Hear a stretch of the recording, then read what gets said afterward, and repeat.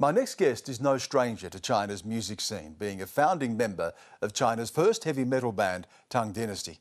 Kaiser Kuo is now the editor-at-large of American-based China-focused media company SupChina.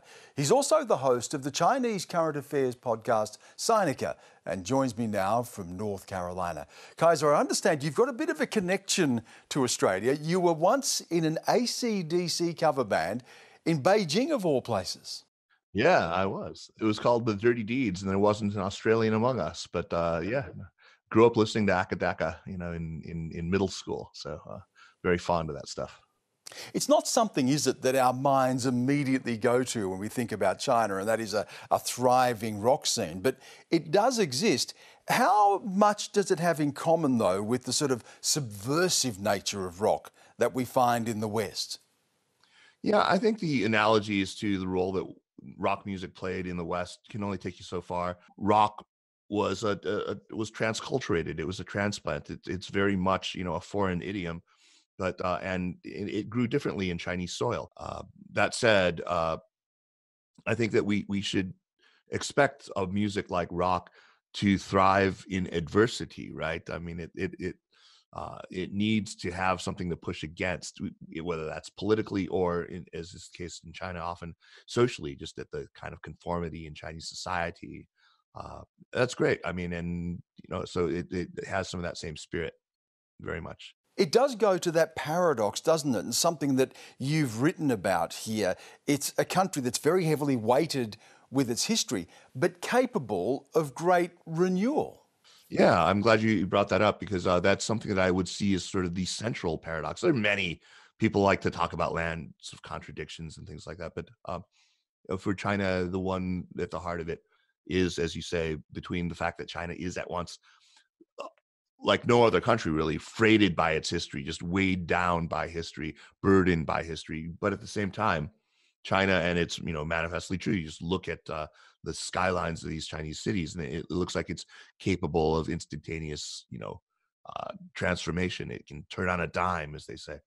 I often say, like if it under that many G's of acceleration, I'd fall on my posterior. But the Chinese people seem to be able to navigate it.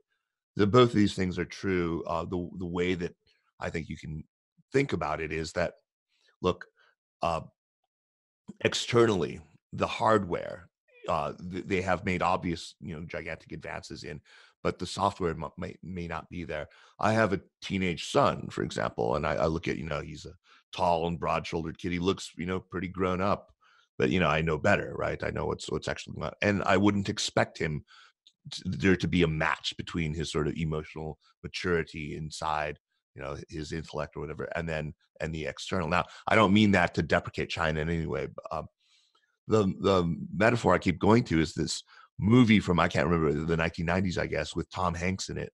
The movie Big. The overgrown child. Yeah, the overgrown child, right? Exactly. So as you remember from that film, Tom Hanks makes a wish. He's a kid, and he makes a wish to be an adult overnight. And yeah, sure enough, he wakes up in his bunk bed and scares the hell out of his mother. And he's this full-grown adult, and people sort of expect him to act like an adult, but of course, he still has the mentality of the 12 or 13-year-old that he was. Now, again, I do not mean to disparage Shining this. This is just it's just a mismatch between this in this single biological generation, how we've seen so much advancement in the hardware and whether it's the architecture of the cities or the technology, but not. And I think this goes really far to explain why Chinese people can seem so very thin-skinned, why they seem to react almost in a kind of national, uh, kind of coordinated spasm to perceived insults and things like that. China has been called, Kaiser, a fragile superpower. And that is a bit of a paradox of the country, isn't it? Very strong, but also very sensitive. An authoritarian country on the verge of great political power. And now we enter into this, what many are saying is a new Cold War era and the potential for great misunderstanding. So, understanding all of that, how should we navigate this period of history? Right. It is, and it is a precarious moment. There's no question about that. There are many flashpoints right now. There's a gigantic chasm of misunderstanding. I keep going back to this idea of cognitive empathy. I think that we really need to try to see what the world looks like out through Beijing's windows. We need to understand, how our behaviors in the United States look, and they don't always look benign. Sometimes they look downright threatening, and we need to understand that it's not the simple emotional empathy that we're all capable of naturally. It requires us to actually know something about the lived experience of Chinese people, know something about the history that forms their values, their beliefs, their habits of mind, and the other way around as well. I mean, I would urge my Chinese interlocutors to do exactly the same, because there's very little understanding of how Americans perceive the world in China as well. There may be an opportunity for greater convergence and greater understanding of each other, but is it not also a fact that there are red lines? There are areas where Western values and Chinese values or politics clash. We talk about issues such as human rights, what's happening in Xinjiang, what's happening in Hong Kong as well. How should the West deal with those red lines when facing a country now as powerful as China? So that's exactly what I'm talking about. When I'm talking about these flashpoints and these areas of misunderstanding, I think that, for example, Beijing really doesn't understand how heartfelt uh, the anguish is about the way that the Uyghurs have suffered in Xinjiang.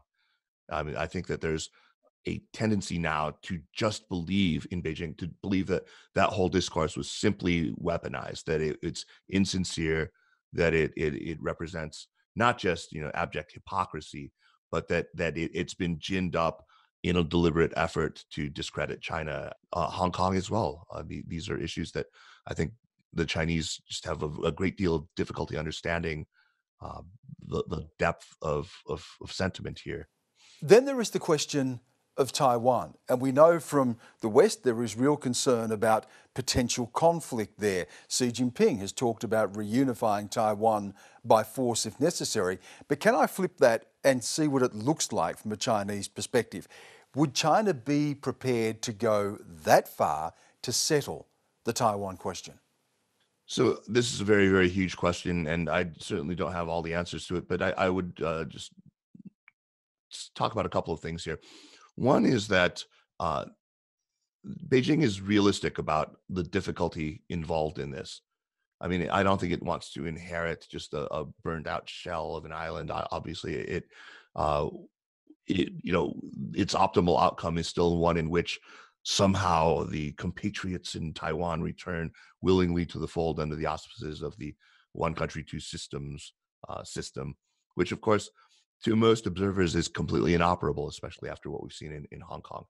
So this is a big disconnect. But because they understand what a gamble such an adventure would be, and because Xi has arrogated to himself so much authority, I think I mean, it's not a popular idea, but I think that it's actually a curb on Xi's adventurism. He understands that he would bear all of the blame for a failure, and that would be absolutely the end of a political life, were he to try and try unsuccessfully. The costs are simply too high. And I think that's reason for the United States to want to keep the costs very high. I think that a deterrent effect is still something that very important. I know that there are people who maybe would champion a more sort of appeasement approach to it. I'm not one of them in this case, but I think it's at the same time important to see how Beijing understands the entire issue of Taiwan and the United States' role in it. They really do believe that the United States is going back on something that they had agreed to, that the entire opening to China, Nixon and Kissinger in the early 1970s and 71, 72, leading up to the actual normalization of relations in 1980, that whole period, and that whole was made entirely possible by the three communiques, by this idea that uh, the U.S. would respect this idea of a single China. And there were ambiguities built into it, and both sides understood this. But they believed that the United States is, especially during the Trump administration, even before the Trump administration started, uh, has been salami slicing this, has been uh, pushing as far as it can to change the actual terms of the agreement. And it's very understandable that the United States would want to do that. After all, the Taiwan that was sort of given away, as it in the view of a lot of Americans in the 1970s, it was not a democratic Taiwan. In 1972, Taiwan was still under martial law, and it was ruled by a single party authoritarian party. And now Taiwan has become, in the years since, a full-fledged, vibrant democracy that's very much worthy of our admiration and respect. So again, this isn't something that a lot that Beijing has internalized. It doesn't understand how American values, Western values, play into our thinking about what the fate of Taiwan ought to be. It's a very difficult situation. Kaiser, as someone who has traversed both sides of this, Chinese, brought up in America, you've lived in China as well. How do you see this hinge point of history, particularly Xi Jinping's ambition when he talks about a China dream? What does that mean? Does that mean to usurp American power? Does that mean to live in a multipolar world? Or are we talking about China dominating the world, a Chinese hegemony? What does this look like from a Chinese perspective? Yeah, I think of the three options that you laid out, it's certainly the one that gets best at it is China living in a multipolar world with a sort of regional hegemony, with dominance, the sort of the top of the pecking order in its neighborhood in East Asia, within the first island chain, as they like to say, um, to re-attain its historical role, what it sees as its historical role as sort of top dog regionally. But I think that a lot of people have exaggerated this and have said that China seeks to truly supplant the U.S. as a new global hegemon. I think nobody is more aware of the limitations and the lack of appetite for this than the Chinese themselves. There's no such desire, uh, and yeah, I think that within that realm, they want their power to be essentially unchallenged. Yeah, Kaiser Kuo, thanks again for your time. Much appreciated. my pleasure entirely.